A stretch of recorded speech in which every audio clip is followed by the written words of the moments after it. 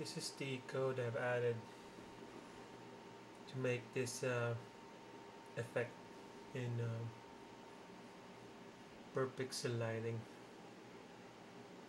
So just read over the code and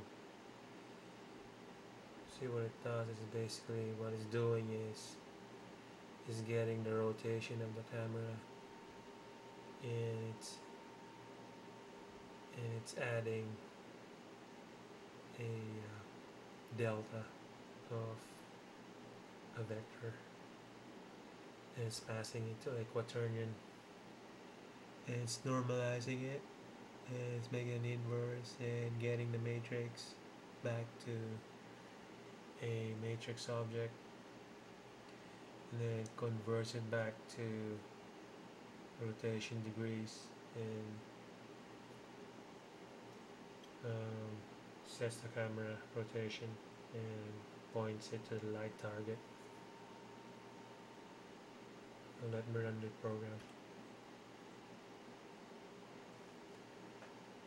So here's what it looks like.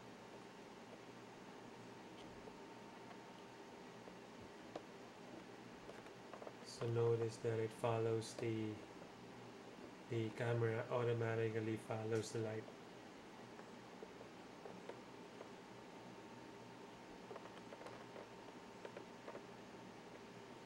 So that's the effect.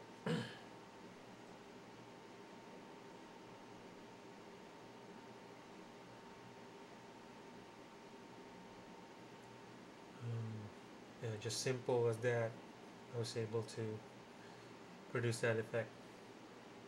So that's the end of the demo. Thank you.